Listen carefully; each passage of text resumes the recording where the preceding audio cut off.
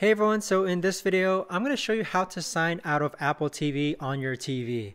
So this is going to be particularly useful for individuals. Let's say that you're no longer using your Apple TV, maybe you're selling it, or maybe you're upgrading to their newest model, or maybe you're just giving it to a friend. Either way guys, this video is going to be short, sweet, and simple. There's not going to be a lot of steps involved, but the first thing that we're going to do is access the settings icon over here.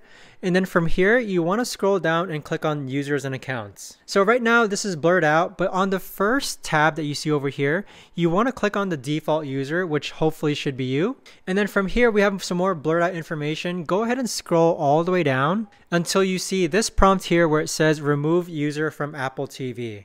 So what this does is that it's going to remove the default user of your Apple TV, which will remove their media, Game Center account, and iCloud account that's used for photos, videos, etc.